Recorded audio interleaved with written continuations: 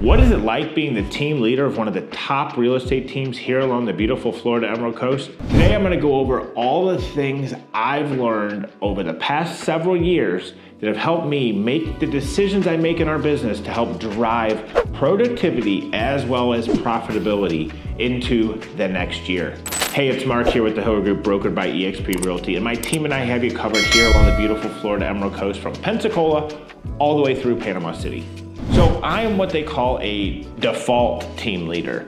I built a team out of necessity. I was a single agent. I sold 135 houses in 1 year by myself with an assistant and a transaction coordinator.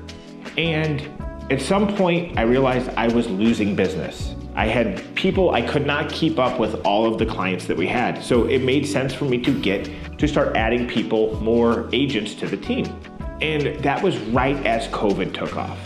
Not knowing what was gonna happen, all the ins and outs of COVID, like, was the market gonna crash? We didn't know what was gonna happen. So it was a little bit risky.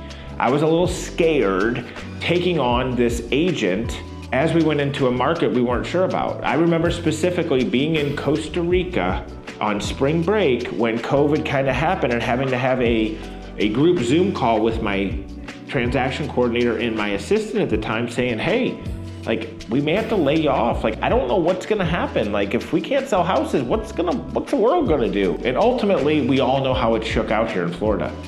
We were busier than ever. So this team kind of evolved because of COVID. It was because there was out of necessity, not necessarily the want. But that evolved over time, right? Over time, I found that I loved helping agents grow. We love building the team and helping agents get them on their feet. You know, we've had agents that have left our team that have sold a hundred houses with us over a couple year period. Now they're out on their own doing successful real estate transactions on their own. Nothing makes me happier than to have helped someone get started in this industry. And quite frankly, sometimes team leaders have a bad rap. You know, agents they leave disgruntled thinking, oh, they took advantage of me and this, that, and the other. This is a relationship. It's a mutually beneficial relationship that we both agreed to. And guess what? Just like any relationship, they don't always last forever.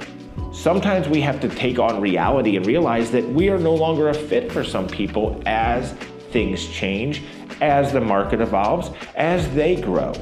But we have had a very successful and I believe a very beneficial onboarding program to get our agents fast forwarding their real estate career. Because we get them out there in the field as fast as we can, because I'm a firm believer that you can sit here and study this industry to death and never sell a house. People get caught up in, I don't know how to do it, I gotta learn. On the job training. If you don't have opportunities to go out there and be like working with the buyer or working with the seller, you're not on the right team or you're not at the right brokerage if you're not being provided some opportunities. Because that is the number one thing, the number one struggle that most agents have when they get into this industry is opportunity. Where are they gonna come from? So what happens is they get stuck in their brokerages onboarding for eons and eons.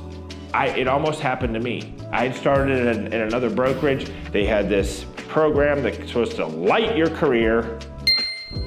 And after I got done with that, then there was another program and then another program. Next thing you know, it's like 4 months in and I haven't even talked to a buyer or seller. But I've got all these books that are so thick, I can't read any of them. Like, I had no real life way to even use the information I had because I didn't have the opportunities to actually go out and use it. I just had the textbook without like the real life experience of being able to put that stuff to work. So I needed to get out there and find business and have the opportunity and fake it till you make it. You know, what I did find out in those early couple years was most of my clients, I thought I had to know everything. Most of them, they didn't care if I didn't know, as long as I got them the answer. And that's what my superpower was. My superpower was finding them the information. And then guess what happened? The first time I got that information for buyer number A, or buyer A, it took me 2 hours to get. Well, guess what? Now I put it in my tool belt. Buyer B asked me the same question. Oh, it only took me 5 minutes to go pull the information up this time. Because I was getting better at my craft. I was putting it to action, putting it into daily use.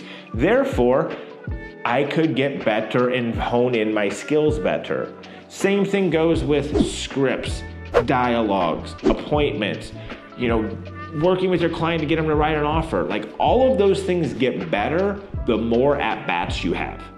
If you have no at-bats and you're sitting in the dugout all the time, no way to hit a home run sitting in the dugout. You got to get out and put yourself in action, in daily work, to be able to get your career jump-started. Hopefully this little rant, this little tidbit will help you in some way, shape, or form. Send me a DM if you are not happy with your current brokerage, or you are not happy with your current career, or your paychecks that are coming in, because our team has a system, we have a model, we have a proven process that will help our agents make an upwards of 6+ figures their first couple years on our team, as long as they are willing to put in the work.